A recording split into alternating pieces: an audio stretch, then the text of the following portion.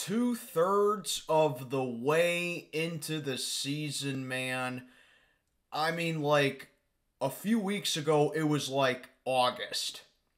And now it's 20 degrees and snowing outside about a week after Thanksgiving.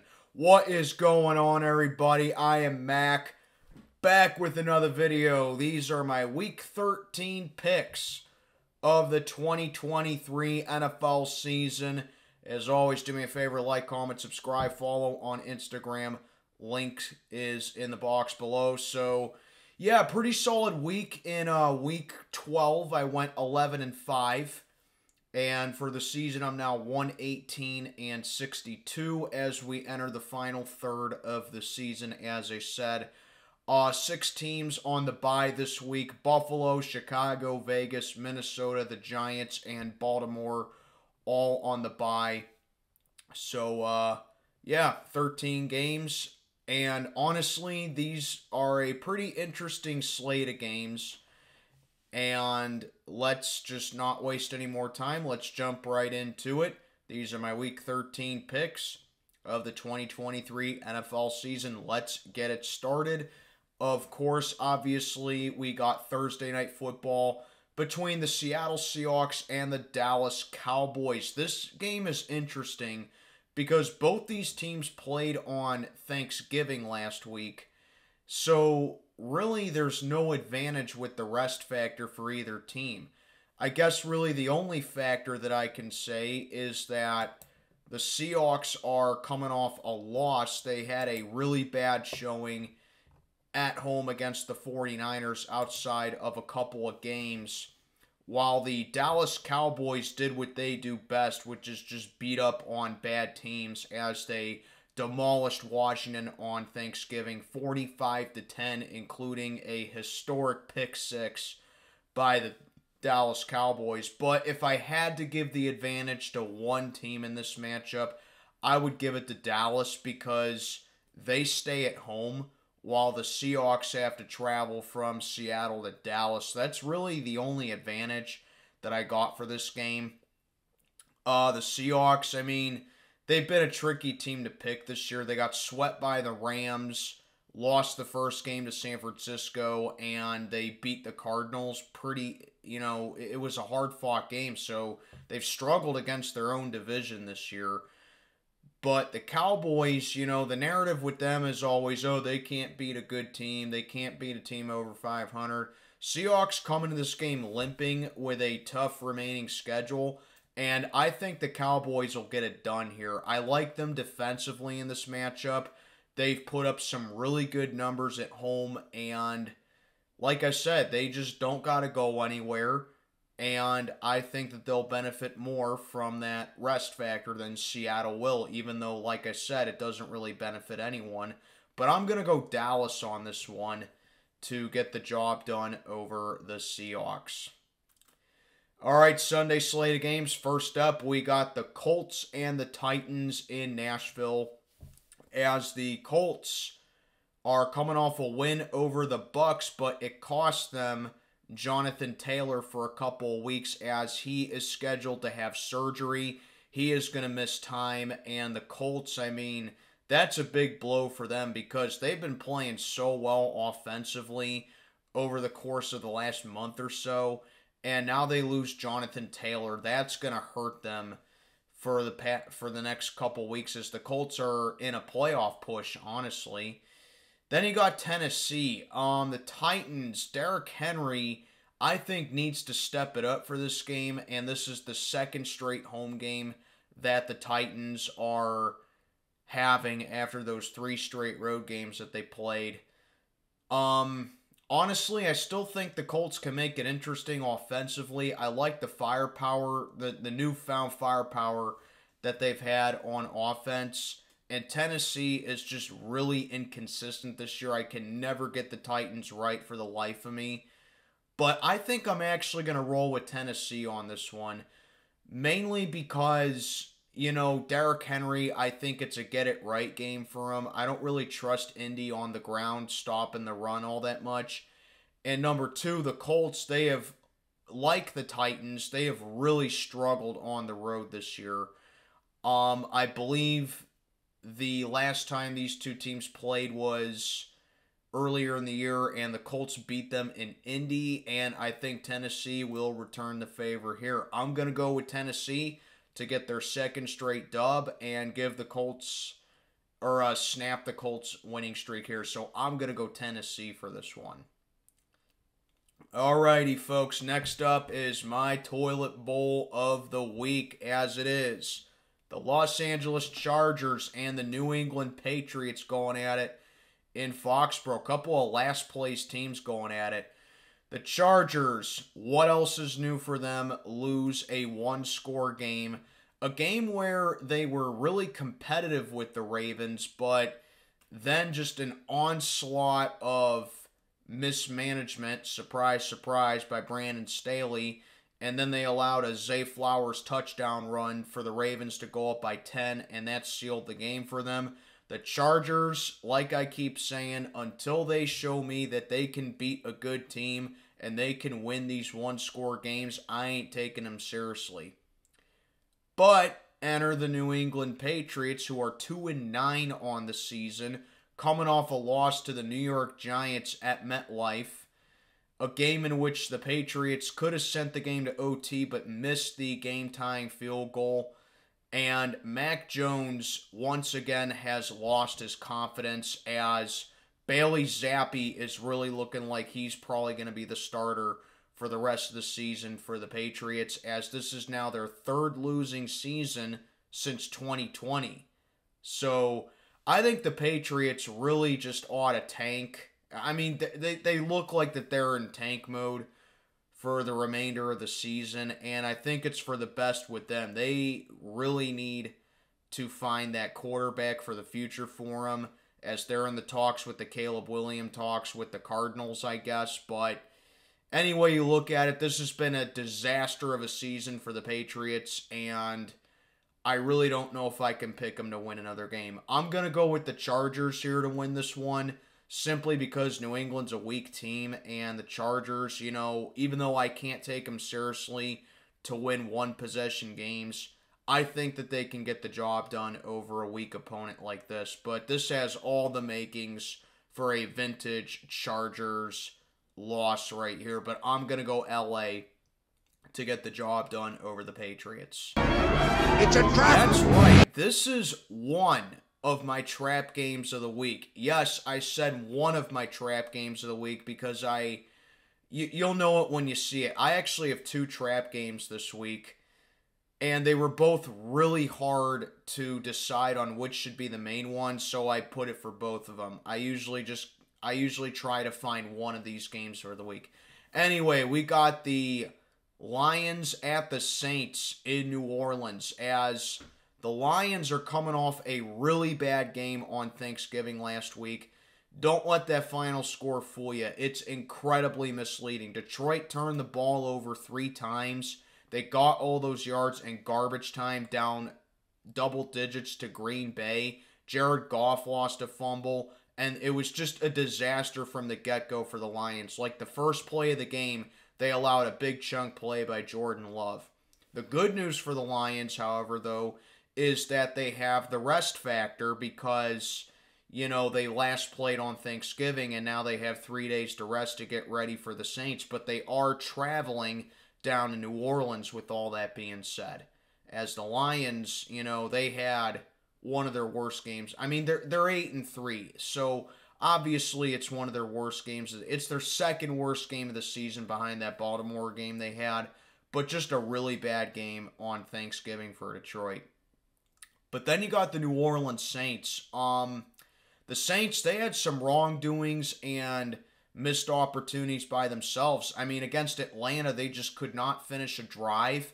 They couldn't get anything going offensively, and they just had to keep settling for field goals. So this is why it's my trap game of the week, because it's a battle of two teams that are coming off really sloppy performances, and teams that just were their own worst enemy in week 12. So, like, something's got to give right here. However, the deciding factor for me outside of the rest factor, because if you followed my picks all year, I tend to go with the team that played on Thursday. But another big deciding factor for me here, personally, is that Dan Campbell has showed a lot of composure and he showed a lot of resilience to show that he's more than capable of rallying the Lions coming off a loss, as Detroit has not lost consecutive games this year. The Saints, I mean, they've had their moments this year where they look like they could be a sleeper in the playoffs, but I just don't know what the deal is with New Orleans right now, at least offensively. I think that they'll be good defensively, but in the end, I'm going to roll with the Lions here. I think that they avoid the trap here. I could definitely see New Orleans pulling off the upset, but I just like the Lions to rebound in this one, and I think that they can win a fist fight here over the Saints because I trust Detroit defensively more. So I'm going to go with the Lions to get the job done over the Saints. Next, this one was close to being my toilet bowl of the week, but after I saw that Sunday night game, it takes the cake. But we got the Atlanta Falcons at the Jets in MetLife, as the Falcons are coming off a win over the Saints 24-15. Like I said, the Saints just could not finish a drive against the Falcons, and Atlanta played them real well defensively as the Falcons were able to get the job done. Also for the Falcons, finally Arthur Smith used Bijan Robinson as he had his best game of the season this year, and Desmond Ridder has a little bit more confidence going into this one. Now with the Jets, they went from being the most overrated team in the league to being a team that actually let me down, because about a month ago the Jets were like 4-3. And I said that they are one of the most underrated teams in the league, and it showed that they can have all the tough, components with defense that they want.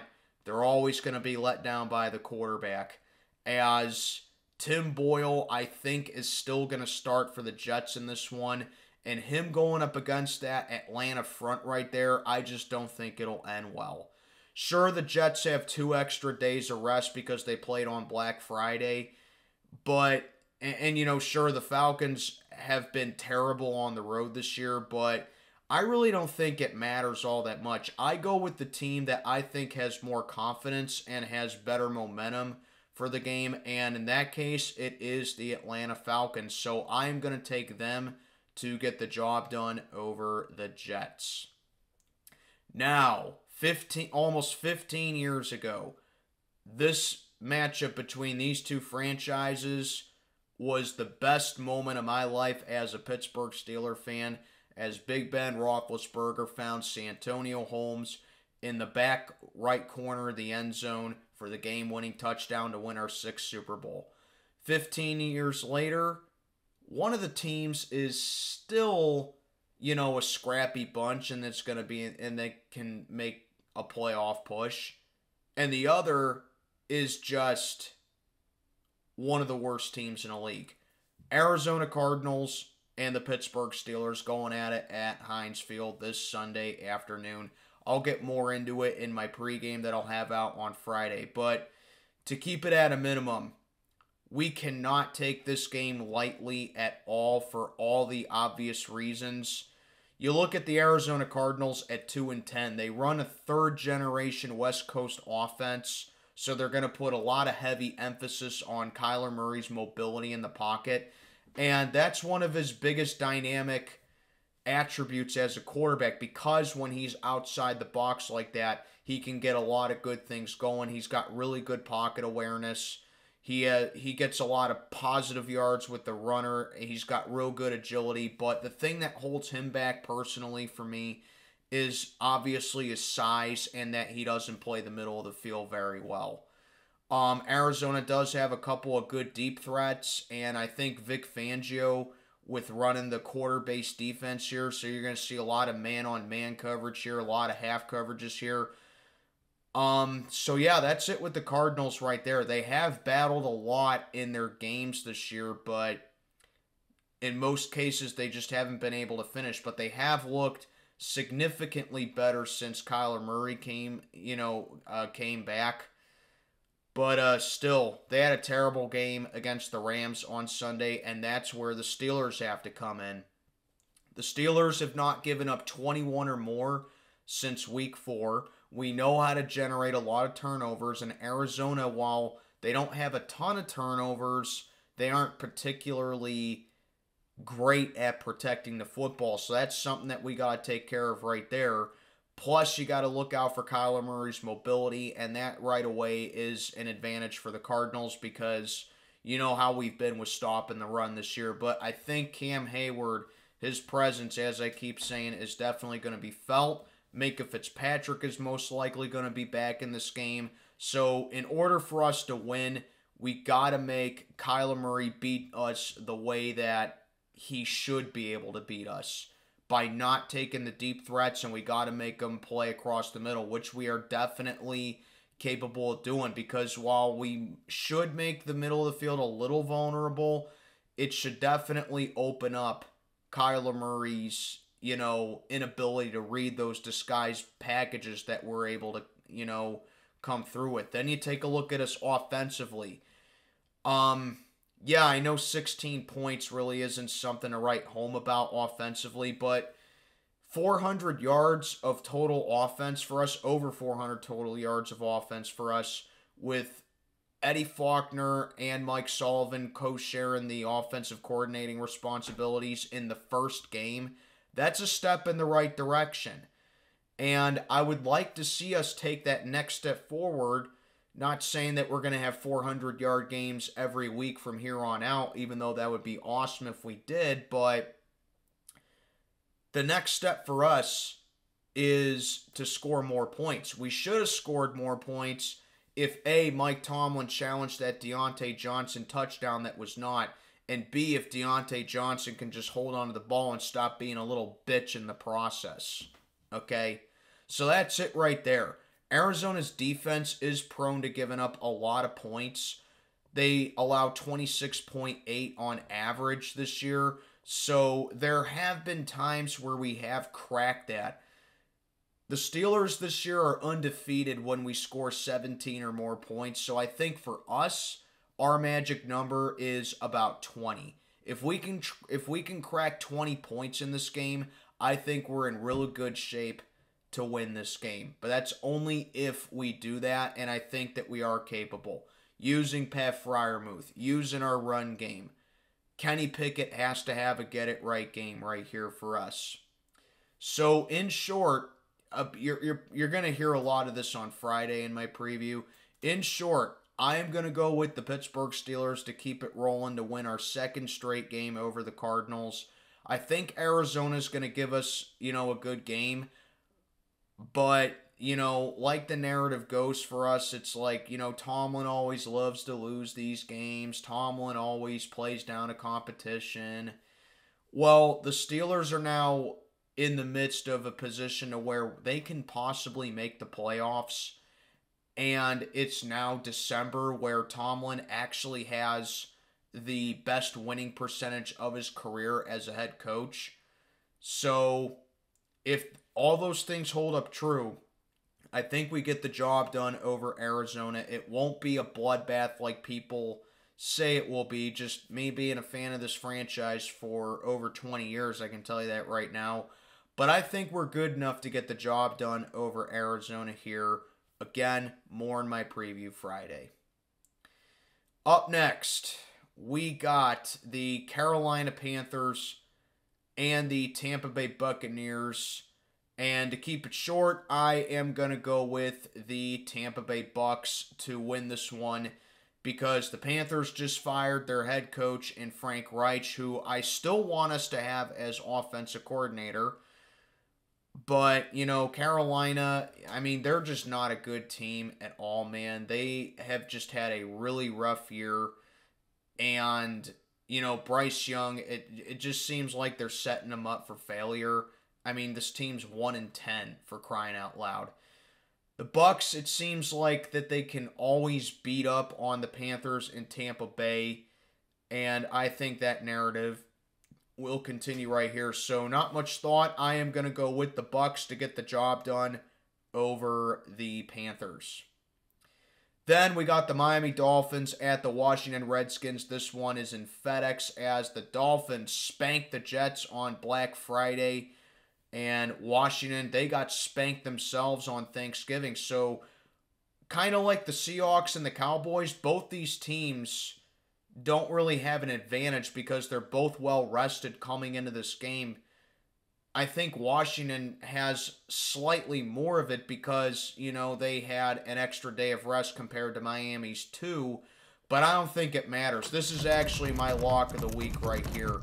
Miami, they beat up on the bad teams. They destroy them, but they don't really do so well against the good teams. Jack Del Rio just got fired from Washington, and they have now officially pretty much punted the season. I mean, I would too after they drop one of the Giants and then they get embarrassed by the Cowboys on Thanksgiving. I mean, pretty much at the deadline, you knew they were punting the season because they got rid of their entire defense.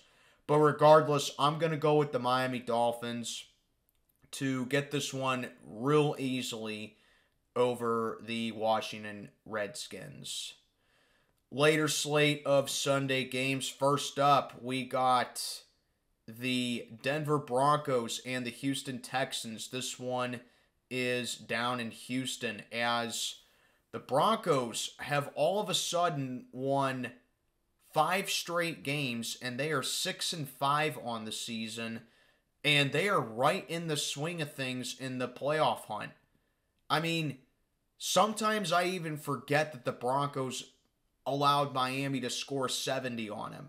That is how much of a turnaround that the Broncos have made. They have played really well defensively. Russell Wilson even starting to play better. And you got to give it to Sean Payton. He deserves a lot of credit for this turnaround that the Broncos have had since week 3. What a turnaround Denver has had, and I honestly hope that they can sneak into the playoffs. Anything can happen. If they get in the playoffs, Denver can be a really tough team to beat. But then you take a look at another good surprise team this year in the Houston Texans.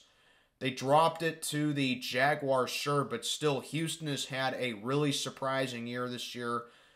C.J. Stroud to Tank Dell is becoming a real exciting dynamic duo in the NFL.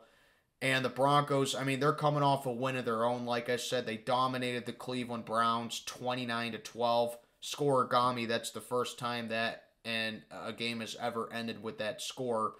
But yeah, there are a lot of good headlines coming into this one.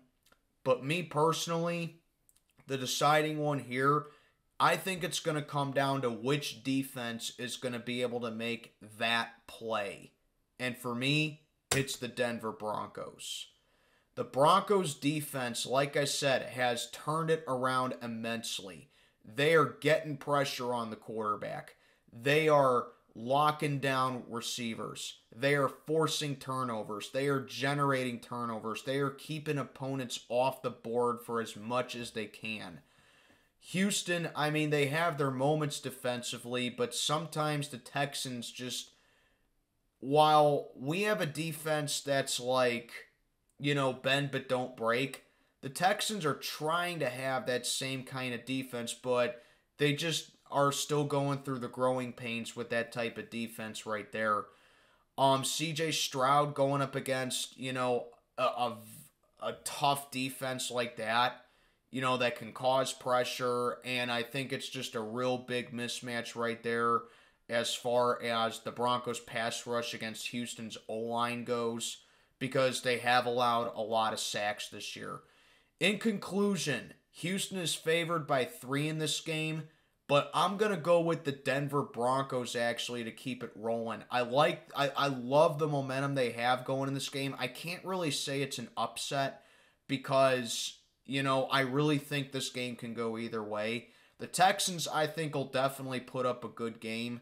But in the end, I'm going to go with the team that has the hotter hand coming in this one. And for right now, it is the Denver Broncos because of the winning streak, the way the defense is gone. The offense is opportunistic. While Houston, I just really don't trust them going up against that Denver defense right now. So I'm going to go with the Broncos to win their 6th in a row. Wow, man. Next, we got the Cleveland Browns and the Los Angeles Rams at SoFi. The Browns, I just mentioned, they came off a 29-12 loss to the Denver Broncos, but DTR is in concussion protocol. You know how the NFL runs with concussions, so I do not anticipate him to start in this game against the Rams, so they're probably going to be rolling with P.J. Walker. But that's not all. Myles Garrett isn't 100% for this game either. He said he felt like a little pop in his shoulder or whatever it was. But the point is, Myles Garrett isn't 100% good to go. And that is not good right off the bat for the Cleveland Browns. Then you got the Los Angeles Rams, who dominated the Cardinals. And Kyren Williams, since coming off IR, has been really good. He had a really good game against the Cardinals last Sunday. And the Rams seem to have like a formula. If they score at least 24 points, they're in really good position to win a game. And that's just been the theme for the Rams this year, pretty much ever since Matthew Stafford came back. The Browns, while they still have a phenomenal defense, they have given up a lot of points over the past couple of weeks. I think in 3 of the last 4 weeks, the Browns have allowed 25 or more points 3 times. You know, they gave up 31 to the Ravens, and then they obviously are coming off giving up 29 to Denver. So it's like, you know what, in 2 of the last 3, I should say. 2 of the last 3, the Browns defense has given up a lot of points. And with the Rams being on a scoring binge right now, and with the way that they can put together a good offensive showing, I am going to go with the Los Angeles Rams to keep it going here. The Browns, I think with them having to stay on the West Coast, it doesn't, it serves as a little bit of a benefit for them, but they're traveling from Denver to LA. I wouldn't be saying this if the Browns had to stay in California. But you get the point. I am actually going to go with the Rams to get the job done over the Cleveland Browns here, because I think the Rams have better momentum, and I'm not so sure about Cleveland right now. I think the injuries are starting to pile up on them, and I don't really know how they're going to manage if Myles Garrett can't play in this game and what their quarterback situation is going to be like. So I am going to go with the Rams in this one. We have a rematch of the NFC Championship game, and this is my game of the week right here. It is the San Francisco 49ers and the Philadelphia Eagles going at it at the Link. 10 months ago, these two met in the NFC Championship, and the Eagles blew the doors off the 49ers 31-7. Brock Purdy did get injured in that game, and CMC was a non-factor in that one. But it just seems like the 49ers are a better team, honestly, since that game. But right off the bat, I'm telling you, it's not going to be easy for them with A, playing back-to-back road games, and B, flying from Seattle to Philly. The 49ers, sure, they got the job done handily over Seattle, but there were moments where the Seahawks gave the 49ers some scares in that game, more so in the third quarter, where I think the Seahawks actually had a pick 6 against against Brock Purdy, but then San Francisco was able to keep it down, and they were able to get their composure back on track, and they were able to finish off the Seahawks. So San Francisco, I think for them to win this game, they got to do what they keep doing. They just got to go run heavy, and they got to jam it down Philly's throat. The Eagles have not really looked good on the run. You know, the Eagles, I mean, they really have had up and down moments on the ground this year, but I think Brock Purdy should have a, get it right game as far as his pass game goes, because Philly's pass defense has looked really spotty this year. So I think that's a big advantage for San Francisco. But the Eagles, they're coming off a thrilling win in overtime against the Buffalo Bills, 37-34. Jalen Hurts ran it in for the game-winning score in overtime. And the Eagles, I mean, they just keep finding ways to win games. You take a look at how the Browns were able to beat the 49ers earlier in the season. How did Cleveland do it? They were running the ball effectively, and they were getting pressure on Brock Purdy. Philly definitely does have that defense that can cause pressure, and they absolutely will be able to beat you on the ground with Jalen Hurts and DeAndre Swift. So I think right there, Philly is just a really bad matchup for San Francisco here as far as how they're able to be beaten. The 49ers, I mean, they got off to that amazing 5-0 start. Then they dropped three in a row. Now they're on a tear again. They're back to being 5 games over 500 since the bye week. They've won 3 in a row coming off the bye. But when you're like a roller coaster team and you're having a roller coaster type of season and you're going into a hostile environment like Philly, who's just been consistent all year. They had that one bad game against the Jets, but the Eagles have just been really consistent all season. I tend to roll with the team that I just tend to trust more. And with me, it's the Eagles. San Francisco, I want to pick you. I really want to believe that they can go in there and get their revenge on the Eagles. But I trust Philly more. I don't see the 49ers really going in there and with everything that's against them for this game, getting the job done. I don't think they'll lose by 24. I think that it'll be like in the realm of, about a 4 or 5 point game. But I'm going to make this my spread of the week. I got the Eagles winning this one 28-24. So give me Philly to beat the 49ers once again, but I got it being a much better showing this time. Sunday Night Football. It's a trap. Orlando. It is another Super Bowl rematch. It was the first Super Bowl, as a matter of fact, between the Kansas City Chiefs and the Green Bay Packers, as the Chiefs are coming off a win against the Las Vegas Raiders, but the Chiefs had a little bit of trouble in that game, finding themselves down in an early 14-0 hole. They had to rally back and beat Vegas. So credit to them. They got the job done, and they ended up winning, 31-17. They won by 2 scores over Vegas. But the fact that they needed to rally to beat the Vegas Raiders, that's a little bit alarming for Kansas City right there. But then you got to take a look at the Green Bay Packers. Not only did they beat the Lions on Thanksgiving, but Jordan Love in back-to-back weeks has looked great. Easily the 2 best games of his career.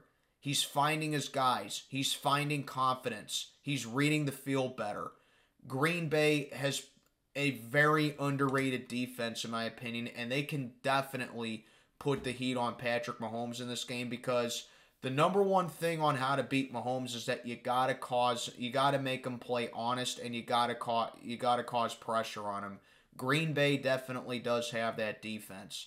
Now, the Packers, I don't know about Aaron Jones. That's pretty much been the story all season for Aaron Jones. I don't know the status of him. And yes, as you can tell, this is my second trap game of the week. I should have said it at the beginning of the slide. This is my second trap game of the week. And for good reason.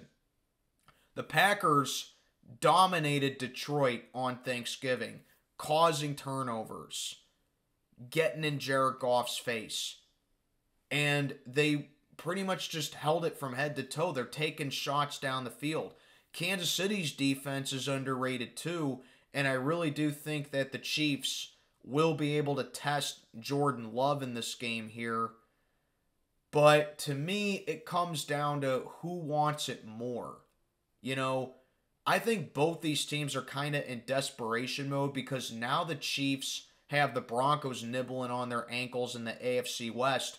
But Green Bay, I think, is more desperate coming into this one, because not only have they won 2 in a row, but they want to prove to everybody that they're still in it in the NFC. And the Packers also have that rest factor.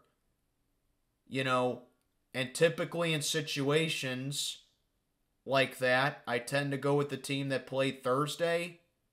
And that's what I'm going to do here. This is my upset of the week, guys. Jordan Love and that defense has me believing in the Packers for this matchup here, and that's why it's my upset of the week.